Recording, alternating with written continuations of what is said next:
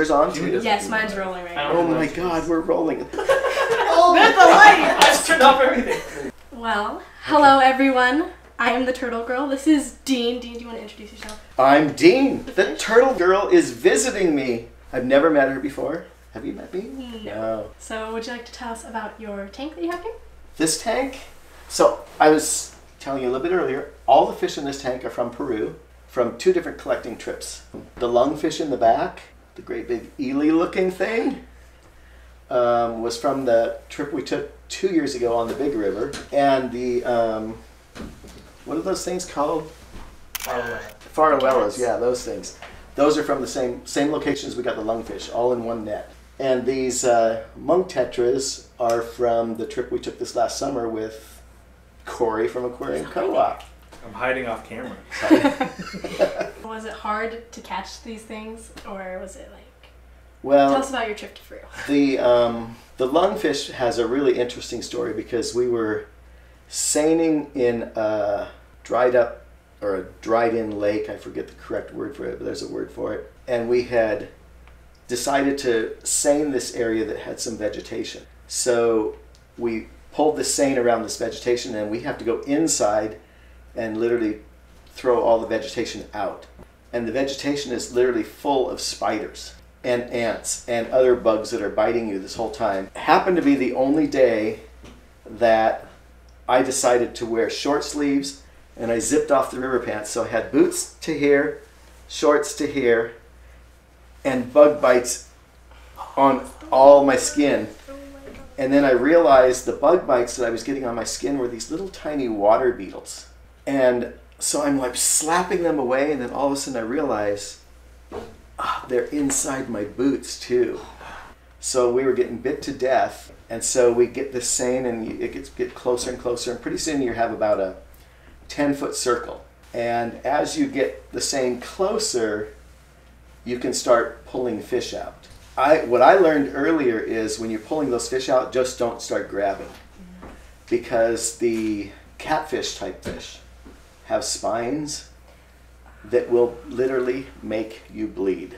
So as we're seining, we get this seine out of water, and a couple times I had seen this little eely thing, but we didn't know what it was, and it was fast, or it would disappear in the seine. And one of the things one of the persons on the trip was looking for was an electric eel. And I'm thinking, maybe that's an electric eel. Maybe it wouldn't be wise to just reach in there and grab it, you know? Oh, why not?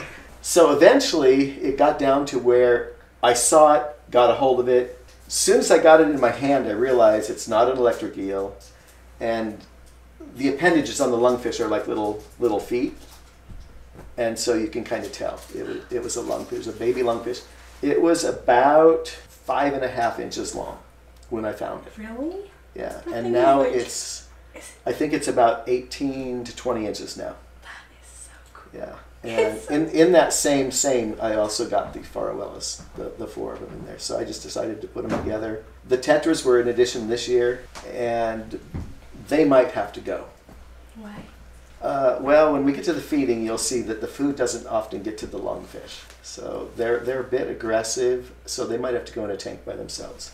Now, there was this thing, when I got this lungfish, first thing I did, we get back to the boat, you know, we put him away, and we had a few minutes of internet where I made a message to Corey of Aquarium Co-op. Hey, do you need a lungfish for a store mascot? He's like, what would I do with a lungfish? It's true. Oh my gosh. This is a true story. I'm back at the boat because I wasn't sure I wanted to bring him home. And I'm thinking if I do bring it home, I want to make sure it has a long-term care. So someday we might see it in with the puffer up there. Oh yeah. Would that even work? Yeah, they would get along. Dean promised me that he's a lover, not a hater. But, exactly. you know, I don't know if I'm agreeing to that yet. Well, we thought that he would attack the tetras when they're asleep at night. Doesn't happen. The lungfish, I don't see it going after anything live. I think in nature, they eat what they find on the bottom. They're an opportunistic eater. If there was a fish that was maybe dying, it would probably eat it. I don't see it actually going after any fish. So they're generally just slow moving then, or? Yeah. Never. I think the farwellas can move faster than the lungfish can. So cute. It's so prehistoric, actually. Oh, I thought you. What did you say? I said let's feed him. Oh, I thought you Feed said him? let's eat it. I thought you said eat it. I'm like, what are you thinking? Wait, we gotta reposition the camera. You ready? Okay, so I'm going to put some over here first. Try to draw the tetras over And so here. what are you feeding? These are just cocktail shrimp. Like stuff that I would normally eat. The idea was to draw the tetras over there so some of this will hit the bottom. See how they attack once it's up in the water. They'll grab one off the bottom. Oh my gosh, look at this thing. So do they mainly like hunt by seeing or smelling or? You think I know that? I have no idea. I think they smell it. Oh my He will see he will smell these and turn around. I think they use a sensory pores. I think you're right. A I think you're right. refractory gland. Beyond my scope. He knows right now that there's food in there. He just doesn't know where exactly. Is it weird that I think it's cute? I really think he's cute. It's Jimmy's best friend. Sounds like you found his forever home. Maybe. His little face is so dumb. So if you get a close up when he grabs this and eats it, There he comes. He's gonna suck it in. Oh, right there, he's sucking it in. now he'll suck it Look in, at that. but he's not going to swallow that. He's going to chew it, spit it out, and he'll form it kind of into a tube, So it goes down. and then he'll swallow it.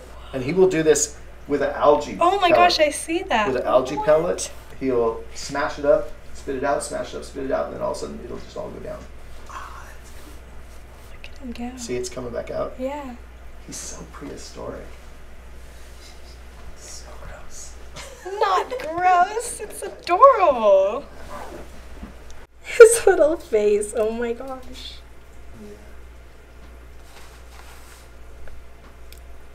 There you go, spitting it out again.